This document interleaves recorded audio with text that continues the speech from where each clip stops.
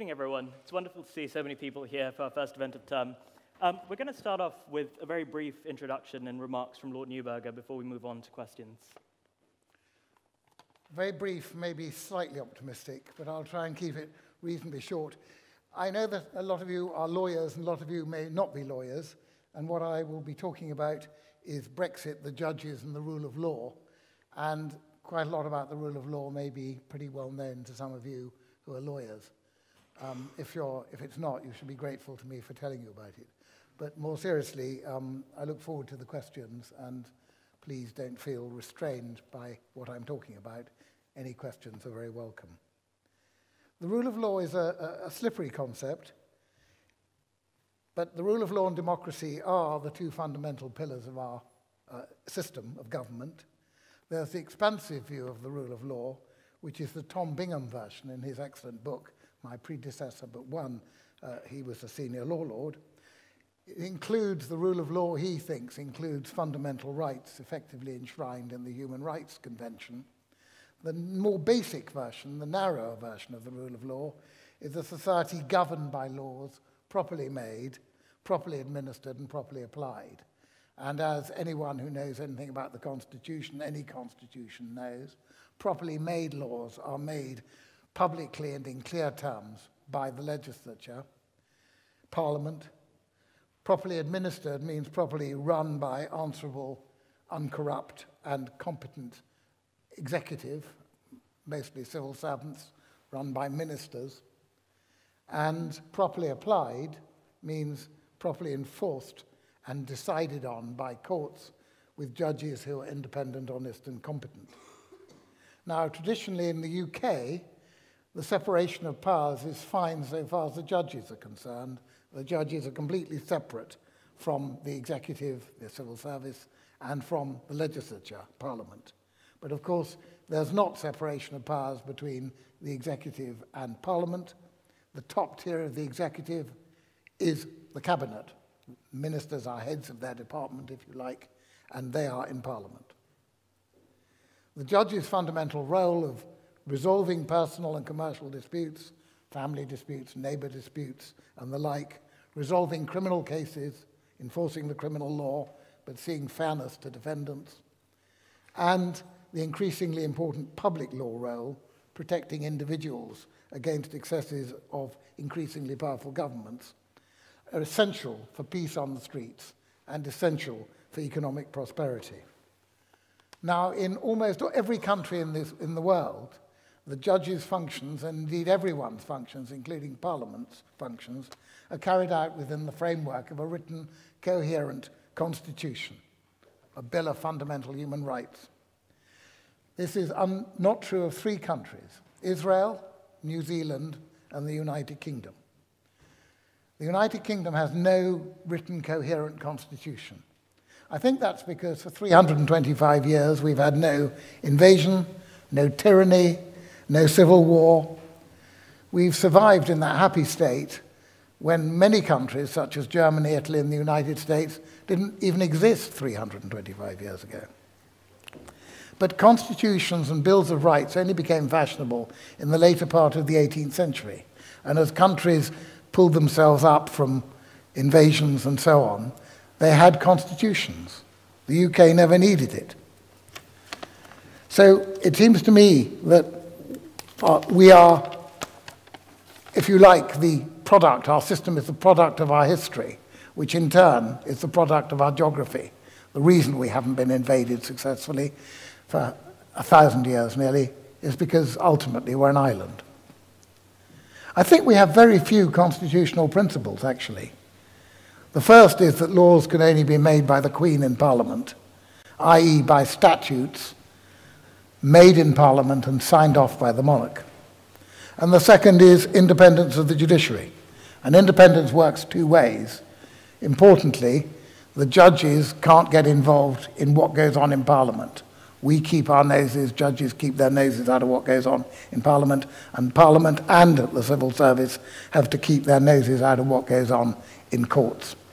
So the courts are less powerful in the United Kingdom than in countries with a constitution.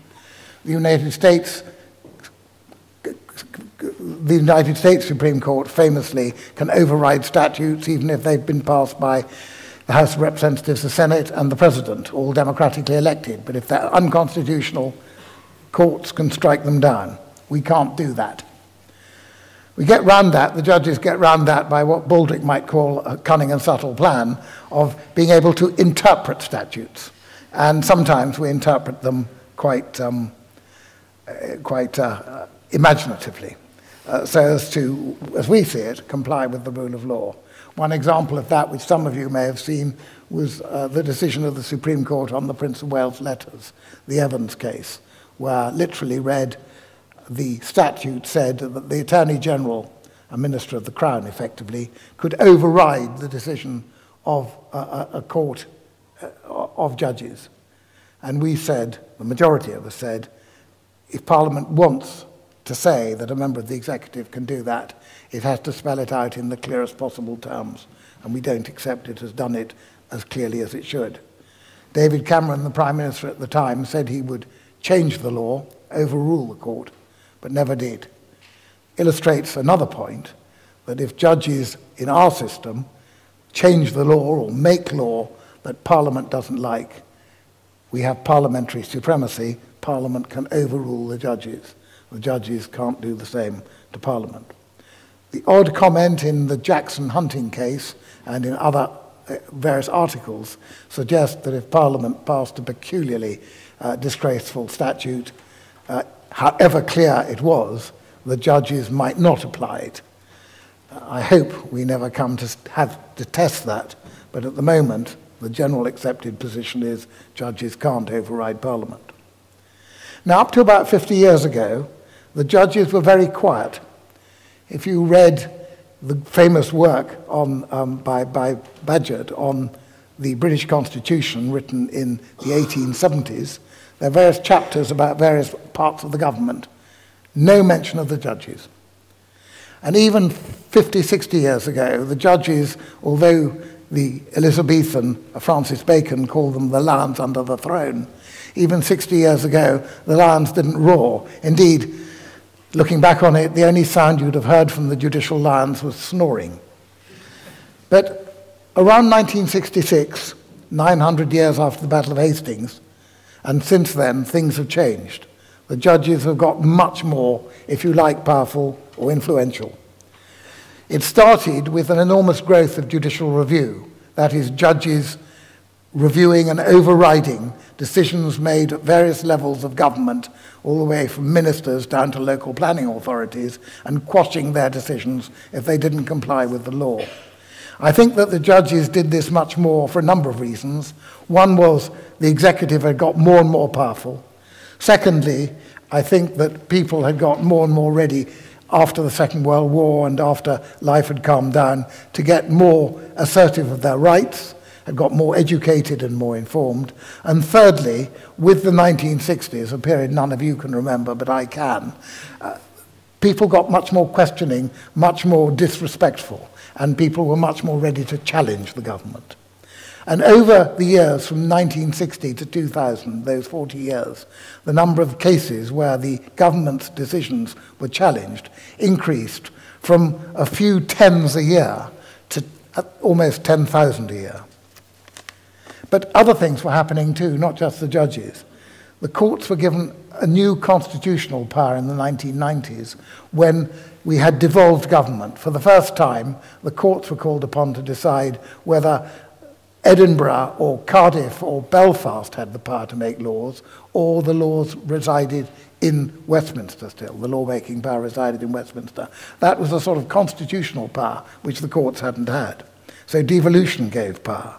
Then the judges were given more autonomy with the Constitutional Reform Act of 2005, which took away the Lord Chancellor's control over the judiciary, the Lord Chancellor being a government appointment, now effectively no more than the Minister of Justice, and gave more power to what became the President of the Supreme Court in UK terms and the Lord Chief Justice in terms of English law.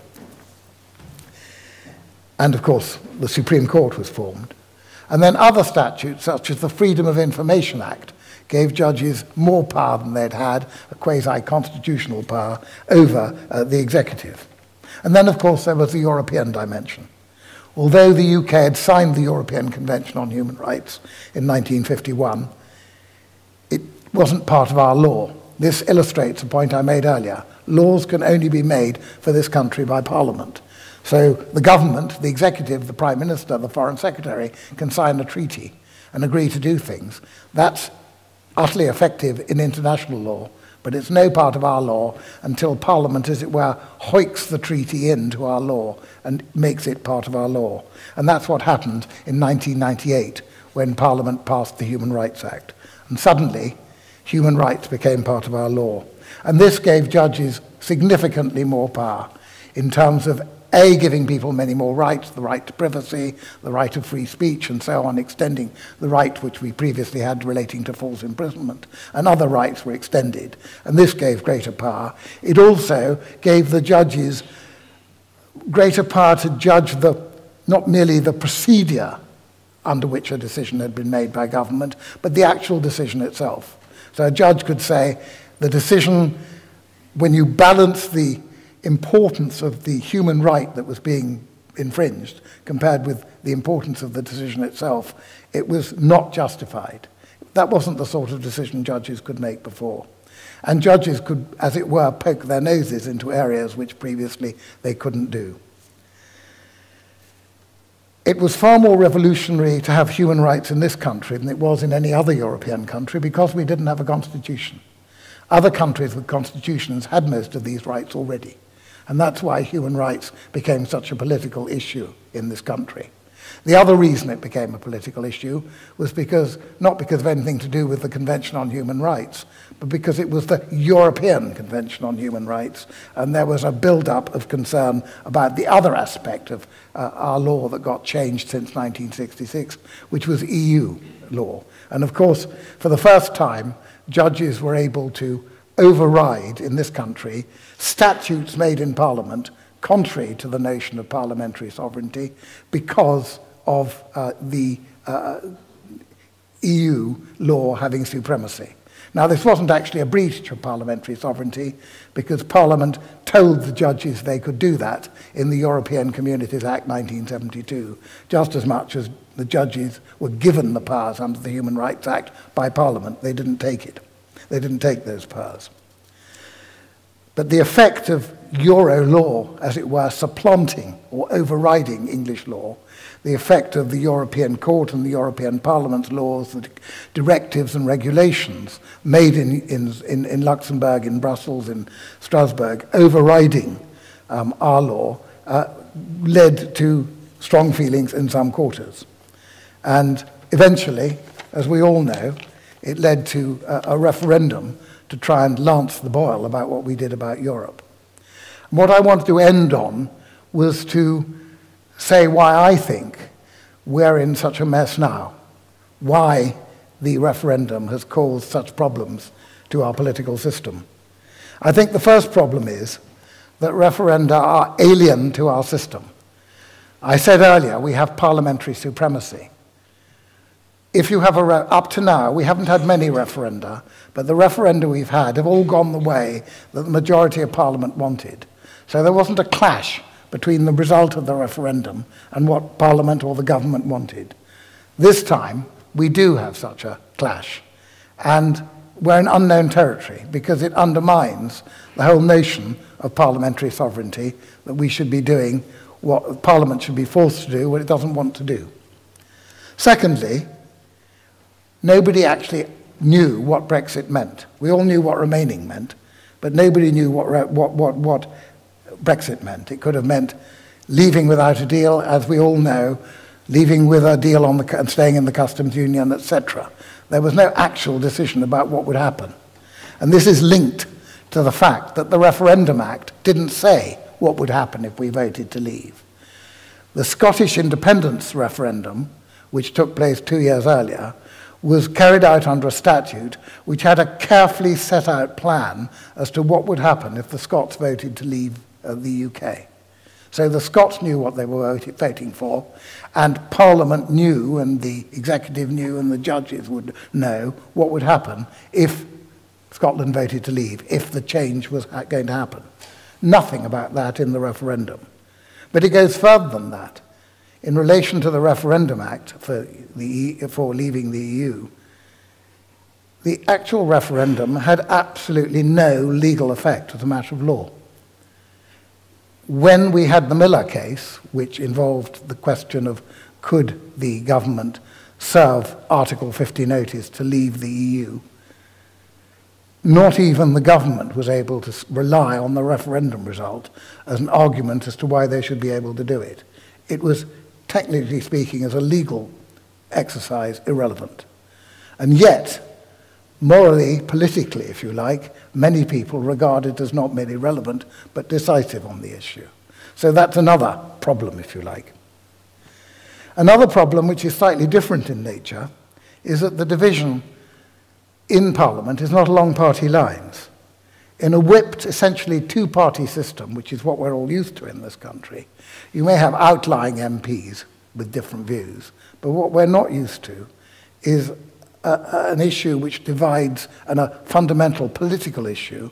We've had social issues like abortion, but a fundamental political issue which divides parties down the middle. And this too, I think, is a highly discombobulating factor. Then we have the fact that the government served the Article 50 notice without actually working out what it wanted. And 2 years, no doubt, when you serve a notice, when you're at the beginning of your second year before your finals, seems a long period, but it's horrifyingly quick. You get there horrifyingly fast. And I think it was very unwise to have served the notice without working out what we wanted. And I think the excitement that was whipped up by the newspapers, by blogs, by the internet, Russian influence, Cambridge Analytica, has not made things any better. In other words, the timing was very unfortunate in that if we'd had the referendum, say, 15 years earlier, when the internet and blogs and various means of influencing people subconsciously were relatively unknown, those influences would not have been as great as they have been. Even now, I suspect, we don't quite know their full effect. And then I'm afraid expectations were whipped up by ill-thought-out populist oratory, no deal better than the bad deal, red lines, etc. And then I think there's another different factor, which is the different cast of mind between UK government policymakers and EU policymakers. What I think never quite got through to many people negotiating with the EU was that the EU is a legal construct. It has strict legal rules. The British approach, consistent with us not having a constitution, is we're very pragmatic, very practical. There's a deal to be made here, there's something to be done, you can get this, we can get that, we can fudge this, etc.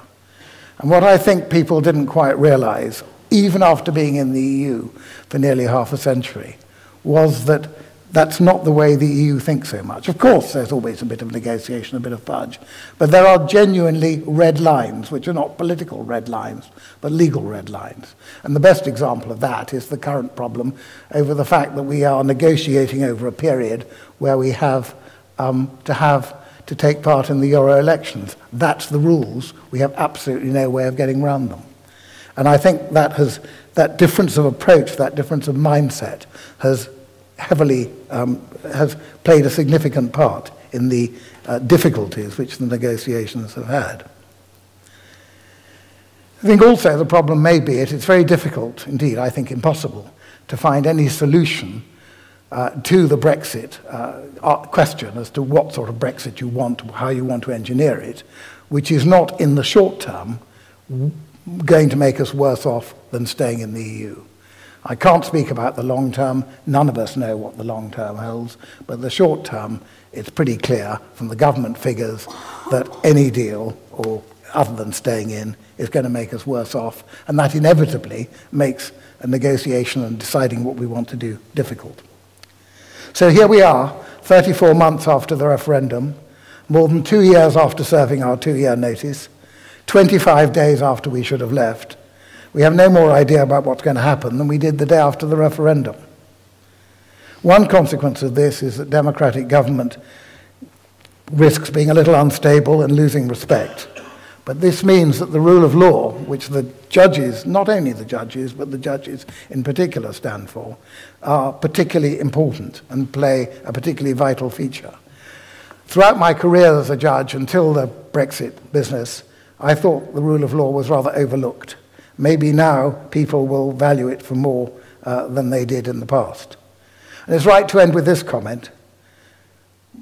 Brexit is destabilizing and a problem, but in a way the worst thing about it is that it ultimately diversionary from the many of the long-term issues which are ultimately, I suspect, more important to you, starting on life, to the planet and to everybody, than Brexit. Your generation will have to face up to serious problems which the environment faces, which anyone who's been in London over the past couple of weeks will be well aware of. Globalization, international political tensions, artificial intelligence, electronic communications, the gig economy. All those things are very significant and need all our attention and government attention. One of the tragedies of Brexit is we've lost 3 years concentrating on something which is not as important as any of those things. And yet, its effect on this country, effect of Brexit on this country could be quite serious for the reasons I've tried to give. So, I've spoken long enough. Thank you very much for listening.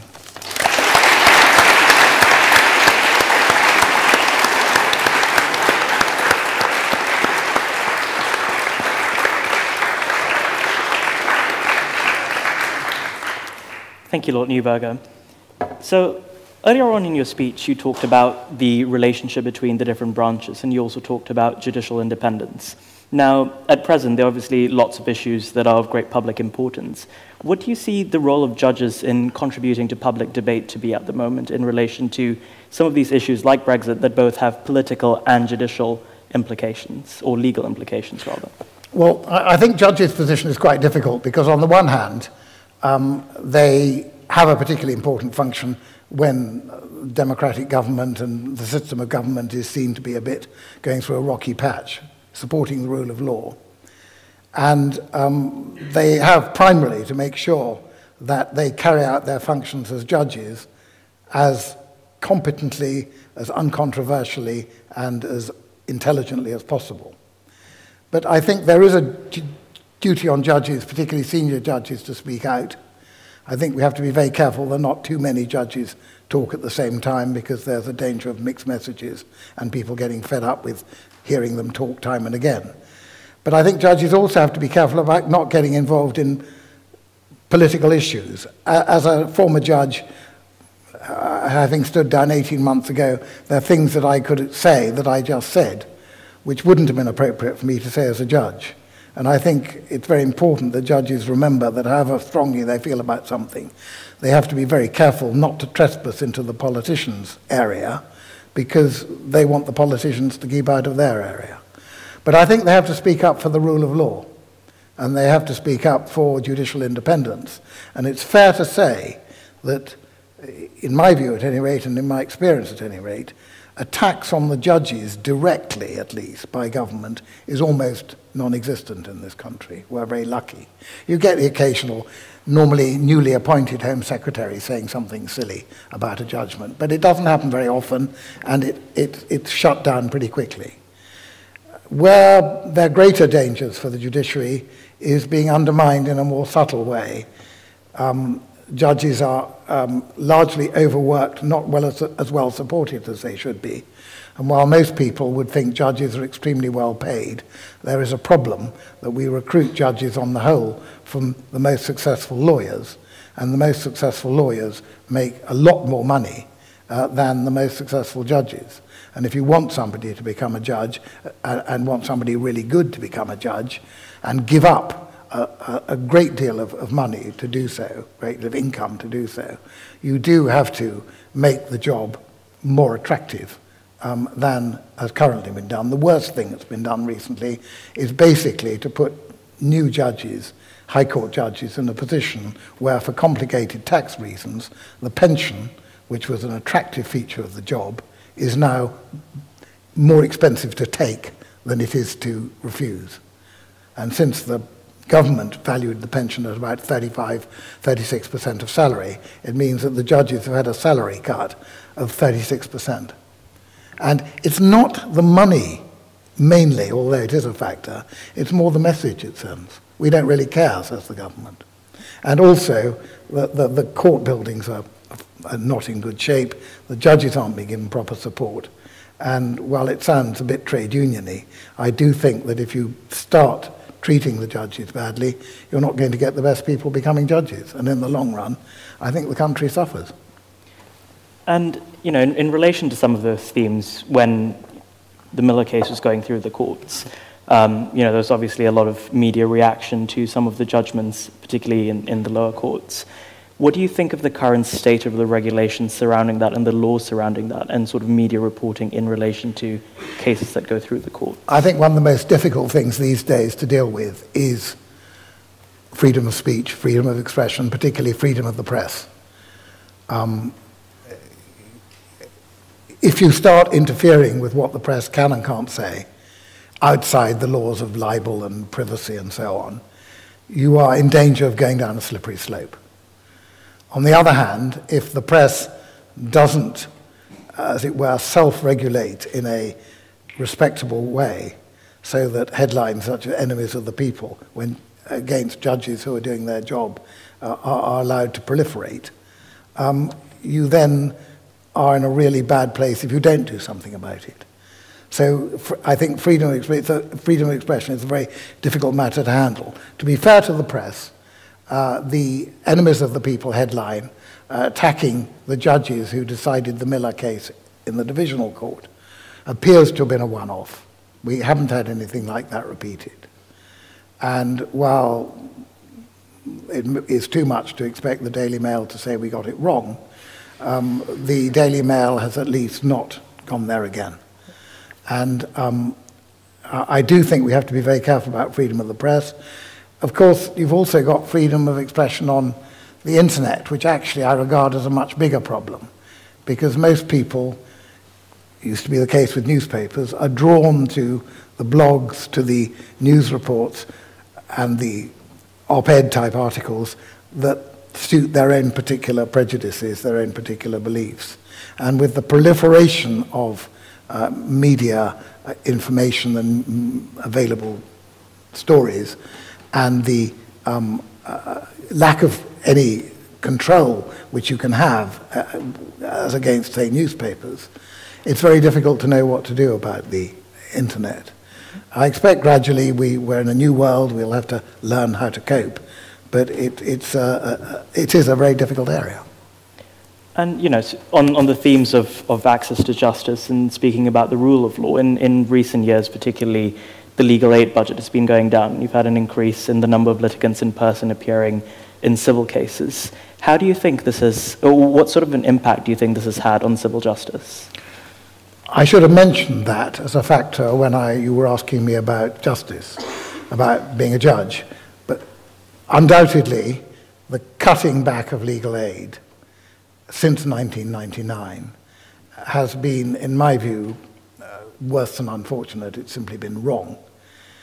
From a selfish judge's point of view, it's meant that there have been many more litigants in person, which means that instead of having well-presented arguments put forward by lawyers who know what they're talking about, you have people coming to court who are acting for themselves and don't really understand what's going on and are either angry or frightened or upset or all three, and understandably so. On the more important issue, not the effect on judges, but the effect on justice, it's a very bad effect. You have to choose between acting for yourself, which as a non-lawyer is pretty frightening, or simply not enforcing your rights.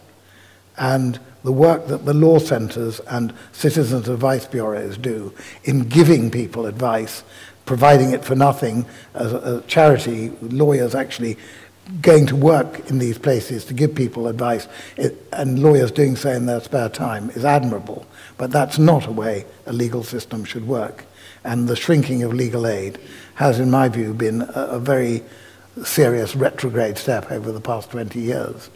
I think there's a duty on lawyers and anyone involved in law to mitigate this and to try and reduce, in small cases, the costs of litigation and getting legal advice. But the trouble is, we want the best people to be lawyers, we want highly able, talented, informed people to be lawyers, and we can't expect them to do it for nothing. And there are plenty of jobs out there that a good lawyer could do, which even now, paid as well as they are in many cases, they could make a lot more money doing other jobs, and yet they're prepared to be lawyers. But the people who are doing most of the criminal law and most of the family law and some of the less glamorous civil law are paid ridiculously little for their expertise and hard work. And that's simply wrong. It's not in the public interest. And in the long run, we will regret it as a country. So earlier on in your speech, you spoke about how laws are enacted by statute in Parliament. But in response to comments about the fact that judges aren't merely sort of discovering the common law, but they're also making laws. How do you see the state of that interplay at the moment, between parliaments enacting new laws, but also the relationship with the judiciary in continuously exploring and developing the common law? Yes, you're quite right. In my thumbnail sketch, I didn't say much about the common law. Judges basically have two powers, as the lawyers will know. One is to interpret legislation, but there are whole areas of law where there's very little legislation, where Parliament hasn't got involved. An obvious example is the law of contract. There are one or two laws relating to contracts. But generally speaking, contract law is judge-made. Another area is the law of torts, if you run somebody over or something like that, or commit a nuisance. That is largely judge-made law. And judges have the power, particularly if they're in the Supreme Court, to develop the law, i.e. to change it. And that is an important judicial power.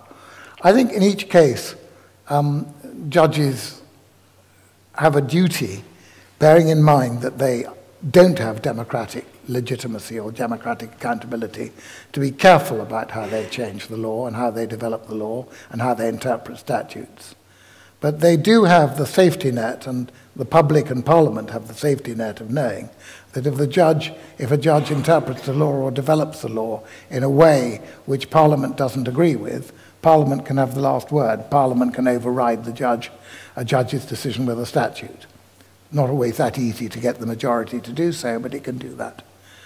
I think that the two work perfectly well together. A judge accepts that if Parliament has legislated for in a certain area of law, then the judges can't get involved. They can interpret the law, but they can't develop the law, the common law, in a way that is inconsistent with statute. But where statute law doesn't go, the judges can happily go on interpreting, developing the law. And a final question from me before we move on to questions from the audience. You spoke about the largely unwritten constitution that we have in the United Kingdom at present. Do you think it's working? Do you think there are things that need to be changed, pieces of legislation? Well, undoubtedly, the pieces of legislation that could be changed.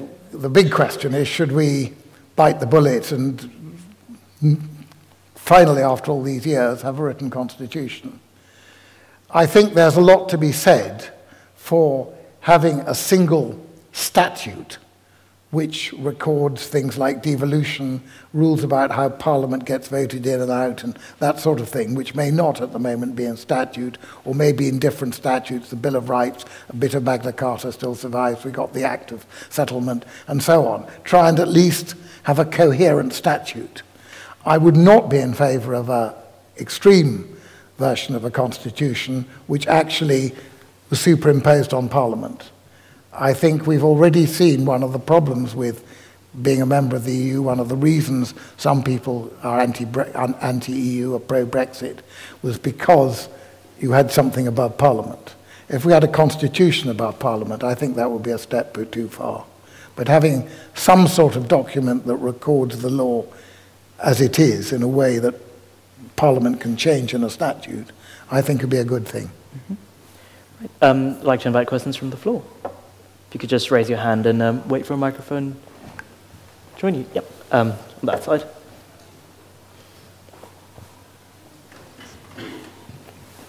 Thank you, Lord Neuberger. Probably one of the most famous judges in the last 50 years was Lord Denning, I'm curious if you have any comments about Lord Denning and his approach to developing the common law and equity. Thank you. Yes, I think you can take away the word probably. I think Lord Denning is the most famous judge since the Second World War, and probably in the whole of the 20th century and 21st century. Lord Denning was undoubtedly a great man and a great judge, but some of the things he did were a bit too brave. And I suppose you can say it was an inevitable consequence of him being adventurous and imaginative.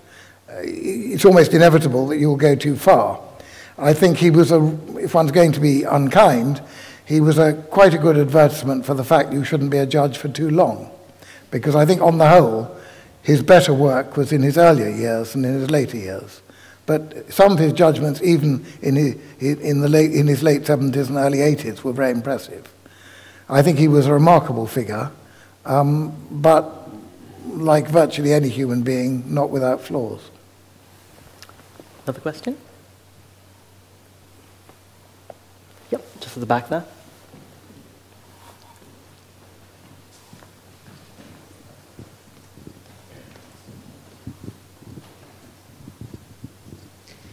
Thanks very much for your talk. It was incredibly interesting. So as we know, Britain, as you mentioned in your speech, doesn't have a lot of experience with referenda. Looking at other countries who have had a lot of experience with referenda and how lawyers and judges have become involved in the processes within those referenda and some of the novel approaches to referenda, such as citizens' assemblies, etc., it's a twofold question. Why do you think Britain walked so blindly into the Brexit referendum? And then also, do you think judges and lawyers had more of a responsibility in the lead up to the referendum in how it was conducted and how information was disseminated to citizens during the referendum process? I think it's a very valid point that some countries that have democratic systems, an obvious one being Switzerland, manage very well with referenda. But that, I think, is for two reasons. One, it's part of their system. They've got a constitution that provides for referenda. Secondly, the result that they have much more specifically directed questions, although, to be fair, joining the EU might well be, or leaving the EU if they were members, might well be a referendum issue. But I think it illustrates an important point about so much to do with the law, and I suspect so many other areas of life too, that something that works in one country very well may be completely dysfunctional in another country. I'm not a gardener, my wife is, but the fact that a flower grows very well in your garden doesn't mean it'll grow well in mine. And I think that's true of referenda. But as I say, if they had had our referendum in Switzerland, the referendum would have told you what was going to happen if you voted to leave. It wouldn't just have been left in the air with no legal effect at all. I suppose that having got into the situation that we are, anybody who indulges in any sort of self-analysis or self-doubt will think to themselves, should I have said something at the time? For the reason I mentioned earlier in answer to a question from the chairman, I think it's quite difficult for judges to speak up about something like the referendum because it's such a political issue. For me or for another judge to have said, look, I don't think this referendum is being properly conducted, would have been trespassing into the political field. My wife said I should have done something about it at the time, but I tried to explain to her that really I didn't think it was right. But she got me into trouble because when the case came from the Divisional Court to the Supreme Court, some journalist discovered that my wife had been tweeting, she's quite a tweeter, and had been tweeting, and she tweeted the day after the referendum. I think she said she merely forwarded the tweet or liked the tweet, but the tweet that the referenda were mad, bad, and dangerous to know. So it was said, therefore, I shouldn't have sat or shouldn't be sitting on the Miller case. But it was assumed, no doubt, that like most judges, I was under my wife's thumb. But anyway, I think that there is force in the idea that some people might have spoken up, but no doubt anybody who might have spoken up will be giving the same answer as I'm doing, which is, it wasn't really for me, it was for somebody else. But I do think that the judges would have been criticised, and understandably criticised, and seen as politicised if they had spoken up. Any other questions? Yep, just at the front here. If you could just wait for a microphone. Thank you, Lord Neuberger, for that. A criticism often levelled at the judiciary is the lack of gender and ethnic diversity. Do you think that a more diverse judiciary makes better law, and what relevance do judges sort of bringing their experience into making decisions have? I think that we do need and should have a much more diverse judiciary, particularly when you look at the senior judges. The diversity is not too bad when you look at the tribunals and so on, but as you go up the system, it gets worse. I think, first of all, you should have greater diversity because it's simply unfair not to. It's a sign of unfairness. And for a group of people concerned with justice, it's pretty ironic that it's not fair. Secondly, by definition, if you're haven't got a decent representation of all groups, statistically it must mean you haven't got all the best people you could have. So that's the second reason. And third reason is that I think in terms of public acceptability, which is vital for justice, it undermines the acceptability of the judges. So for those three reasons, I strongly supported the increased diversity. I'm not convinced that increased diversity will make different law. For the reasons I've given, it will improve the quality a bit.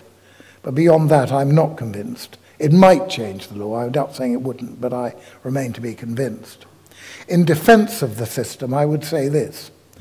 When it comes to the senior judges, that is the High Court, the Court of Appeal, and the Supreme Court, the tradition has been very much that you pick from the legal profession, and in particular from the bar. Concentrating on women initially, when it comes to QCs, 13% are women. The number of High Court judges who are women, I think, is 24%. Now, I wouldn't boast about 24%, it should be 50%. But given the pool they're fishing in has half that percentage, little more than half, it does suggest that steps are being taken to try and improve the situation. And I think a lot of the problems lie with the legal profession. Again, it's easy to knock the legal profession because the legal profession has to answer to clients and to keep clients happy. And the truth is, over the period I've been in the law, the 24/7 availability of lawyers has increased. The requirement or perceived requirement that lawyers are available all the time for the clients has increased enormously. And the world we live in, although it's changing a bit, I can't measure how much, but looking at my children, it's clearly changing. But the world very much was that if you had a family, if you had elderly parents, it tended to be the woman rather than the man. If there was a heterosexual relationship, tended to be the woman who was not available 24/7. Also, I think women are saner than men, and it's the men who are so obsessed with promotion, etc., and earning, who are more likely to work 24/7. Again, that's a gross generalization because there are plenty of women who are like that. There are plenty of men who are more relaxed. But in the bell curve approach to life, I think there is that difference. But I think that the solution to it lies as much with the legal profession, and the legal profession can say to me quite fairly, the solution doesn't merely lie with the profession, it lies with their clients having to accept. And there are, I think, particularly in America, clients who are very picky about the lawyers they go to, want to see that women are properly represented in the top echelons of the law firm. And the same sort of comment about ethnic minorities, figures are slightly different, but the striking thing about women is that the entry to the legal profession is more than half women, solicitors, just under half women at the bar, and you go to the top.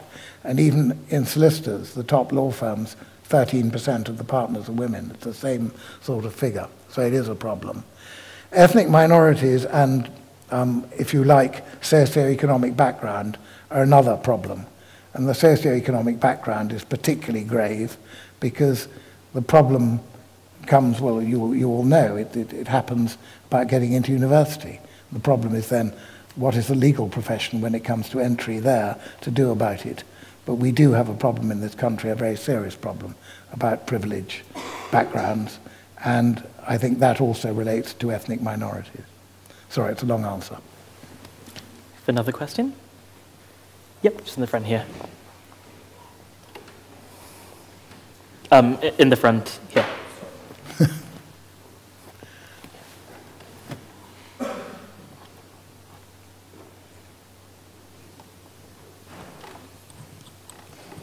Thank you very much. That was really good. I just wanted to ask a question about the European influence and input that we have in our laws, and that perhaps was one of the reasons that a lot of the population voted to leave the EU. So I was just wondering, what was your view on how far EU law has impeded on parliamentary supremacy? Well, I think my view is honestly that it hasn't, in the sense that it's rather like my view on sovereignty. How we can say that parliamentary supremacy has been seriously impeded by European law when it's Parliament that's chosen through the European Communities Act to say that European law should have that effect, and now we see Parliament being able to say, we take back what we gave to Europe. So they never really lost it. They chose to, in a sense, if you like, it's rather like talking about losing sovereignty, as I see it. We didn't so much lose sovereignty when we were in the EU. We pooled our sovereignty, or part of our sovereignty, with other European countries to be part of a bigger bloc. Like if you play hockey or football or netball, you give up some of your independence to play in a group. And that's what it involved.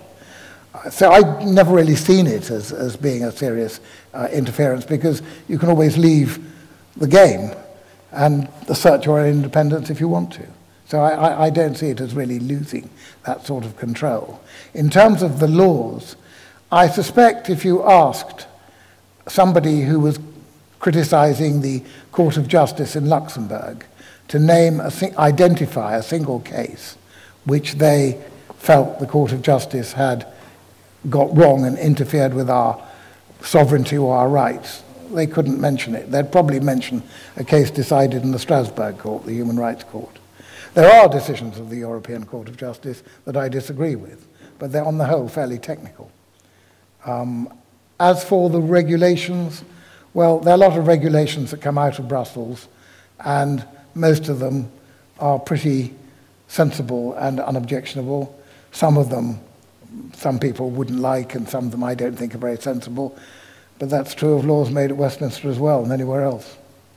I don't see it as particularly threatening. The areas where European law, EU law has a particular effect are rather hit and miss: employment, VAT, and equal rights, and one or two small aspects of course, freedom of movement, and very much competition law. But whole swathes of law, it has no real influence. And for most people's ordinary lives, I think unless they are VAT payers, EU law doesn't really come in very much, other than it's helped employees quite a bit. And it's done quite a bit for the environment. Another question? Yep, just there.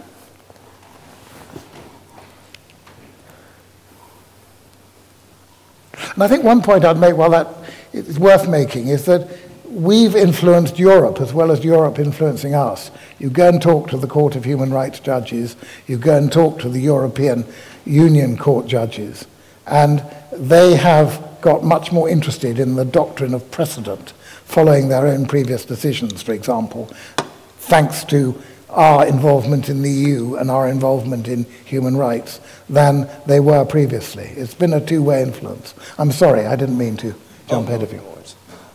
In your speech, you spoke about the problem in a potential disparity between the result of a referendum and the will of Parliament. But if Parliament is deriving its authority from democracy, how can it be seen as problematic that they're being forced by the will of the people? Because, first of all, the basic rule is that you get elected as an MP and you go to Parliament and you do what you think is right. If your constituency doesn't like you, your constituency party doesn't like you, the voters don't like you, or what you've been doing in the time you're in Parliament, they vote you out. But you're not there simply to give the views and vote along the lines of the views of your constituents. Equally, if an MP wants to do that and wants to say, every time I vote, I'm going to consult my constituents and I'm going to vote the way they want, he or she would be entirely entitled to do that.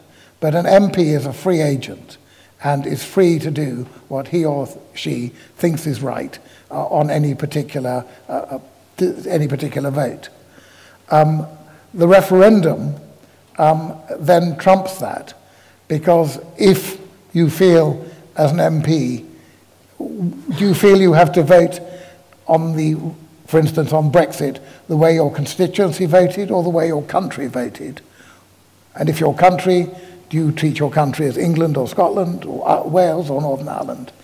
It's quite conflicting, and particularly if you're told that the referendum was purely consultative and has no legal effect. What then do you do?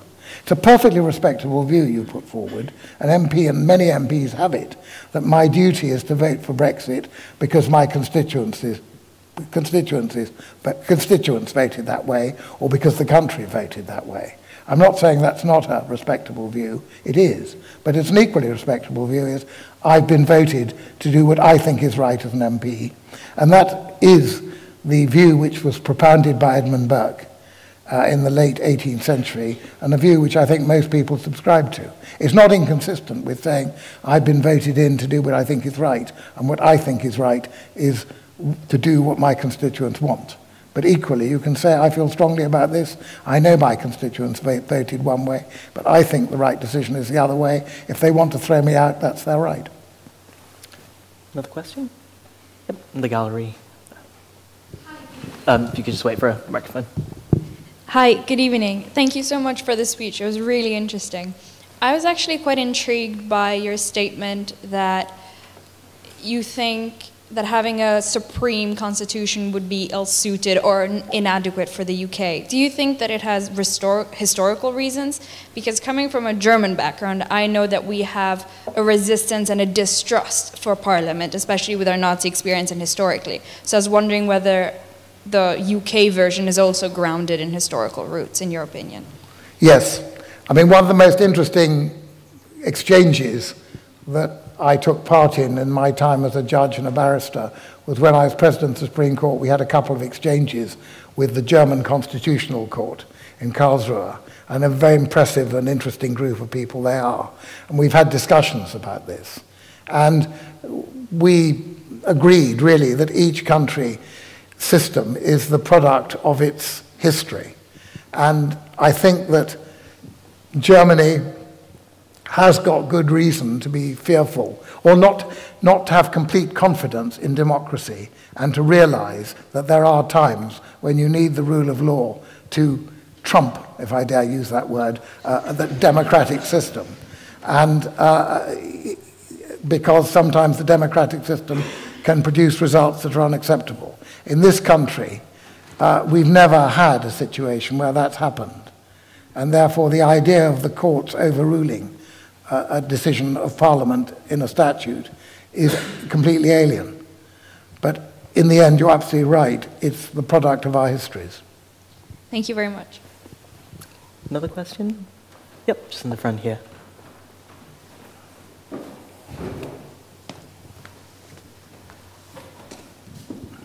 Thank you very much for helping out my constitutional law revision, firstly. When you get a fail, you can blame me. Kindly shall.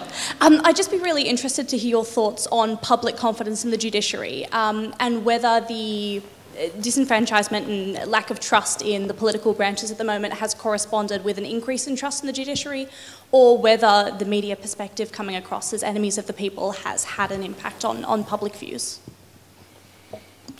I haven't really looked at the figures. When I was Master of the Rolls sort of number two in the English and Welsh legal system, our communications people would send round each year the figures showing how many people trusted the judges compared with various other groups. And the judges never came top, but they came quite high. But I was always a bit suspicious of this and never really read it otherwise. So I don't know what the figures show at the moment. I imagine the judges do a lot better than politicians, but whether they're doing very well or coming down because of the general lack of trust in the establishment, because of the enemies of the people, because of Brexit, I don't know. Predicting what the public think is quite difficult. And on issues like that, so much depends on precisely how the question is put. And also, so much sometimes depends on whether it's been a good week for the judges in the news or a bad week. So I'm afraid it's a long-winded way of saying I haven't got the faintest idea where the judges stand. And probably I ought to have a better idea, because if I'm saying that confidence in the judiciary is important, I ought to be looking at the figures even if I took them with a pinch of salt. I suppose because now I'm retired, there's nothing much I can do about it.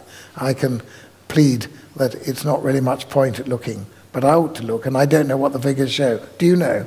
I don't. I think you're right in saying that generally judges place higher than other institutions, but as of late... Nurses tend to come top, and then doctors, I think, and then judges. And I think lawyers I think lawyers do a bit worse, and I think that politicians and journalists come very low. But that's what people say, and that's the other problem. It's what people say, but is it what they really think? I'm sure they're not lying, but I think sometimes people say things because they feel that's what they ought to say or think that's what they think. But is it really how they form their decisions? I'm not sure. Another question? Yep, just in the front here.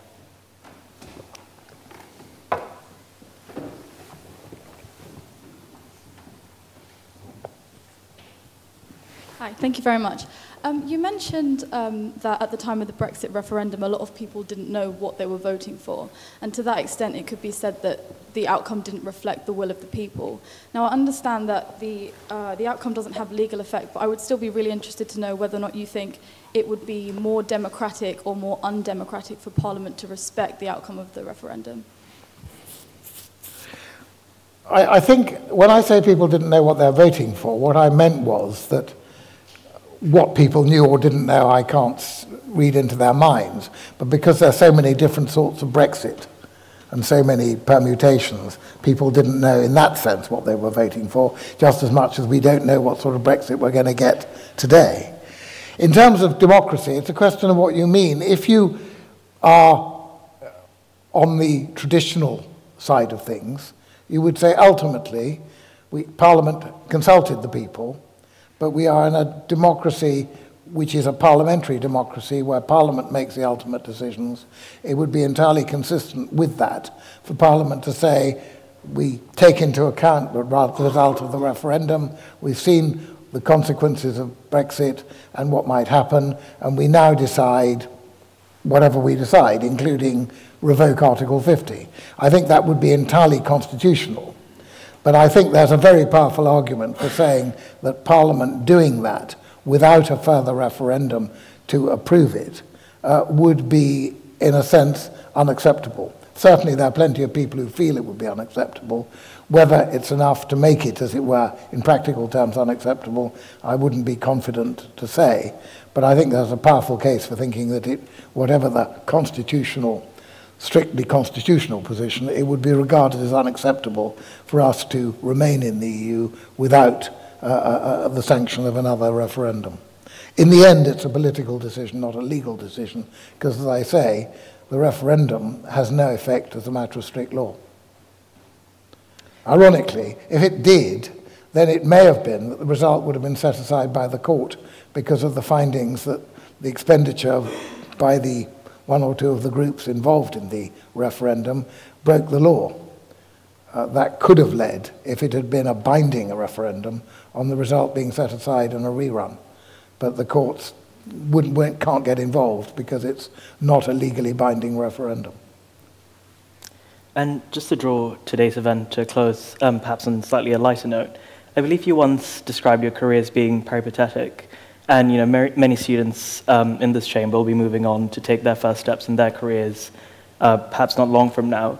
If there was one piece of advice or a few pieces of advice that you'd give them, what would that be? Okay, based on my career, I would say, first of all, always be doing something, even if it doesn't seem to have much value. Don't just sit back if you've got nothing much to do or things aren't going your way. Secondly, don't give up. I had an odd career. I was a scientist at university, then I wasn't very good at science, so I went into the city as a banker, what now called an investment banker, and I was the worst banker. And third time lucky, I went to the bar. But I found it quite difficult to get chambers. In those days, pupilages were easy to get, but tenancies weren't. And I had 3 pupilages, at the end of which somebody else was taken on rather than me, and I almost gave up. And what I learned from that was, first of all, I thought I'd wasted my time being a scientist and a banker. And that was all useful stuff. During the later part of my career, I became a patents judge, even though I'd not looked at a patent at the bar, because I had a science degree, and that really helped my career as a judge. Being a scientist and a banker gave me a facility with figures, which the English education system is such that most people aren't very comfortable with figures, and I was much more comfortable. My rejection by several sets of chambers, although pretty dismaying at the time, made me realize that setbacks can actually be quite good for you if you are determined to succeed. They make you more determined, and they make success all the sweeter when it comes. I think that the other thing I learned was that things that seemed bad at the time, and almost irredeemably bad without any apparent benefits, can turn out to be good. I ended up in a set of chambers which, to be honest, were not in the same league as the chambers that I tried to join and got rejected by. But I'm utterly convinced that the work in those chambers suited me much better. Even though if I'd been told I was going to become a landlord and tenant lawyer, I would have left the bar. But in fact, I loved it. It suited me down to the ground. It was less grand than the work which my friends were doing in commercial chambers, but it really suited me. And I think the unexpected turns of fate throughout my life have made me realize that there's a lot of luck, that what seems bad luck at the time often turns out to be good luck. You've just got to hang on in there. Be honest. In the law, your reputation is really important. And I've seen people at the bar who've done something stupid once and been a bit dishonest or a bit sharp. And they've marked their cards, sometimes literally for life. People will say you can't trust him or her, you can't watch them. Your reputation is very, very important. And so be careful about that. And then the last thing, which is not useful, I was discussing it in the car coming here with two people who are here, be lucky. You can't do much about that. My brother, who's a much more moral character than I am, doesn't like the idea that luck plays such a part and says, yes, luck, of course, comes your way, but if you're skillful and clever, you'll grab your luck when it comes. But my answer to that is, you often don't know when it's come. But the fact that luck plays a part, that chance plays a part, doesn't alter the fact that if you work hard, if you stick at it, if you're intelligent, and if you get on with people, you don't have to be charming necessarily, but if you get on with people and work with people and are willing, you'll improve your chances, and that's the best you can do. So it's not very original, but I think that's what I'd say. Thank you, Lord Neuberger. Thank you to everyone for joining us here today at our first event of term. On Thursday, we've got our main debate. On Friday, we are hearing from Bill Emmett, the former editor-in-chief of The Economist. I'd like to thank everyone for coming here today and hope you'll join me in giving Lord Neuberger a very warm round of applause. Thank you.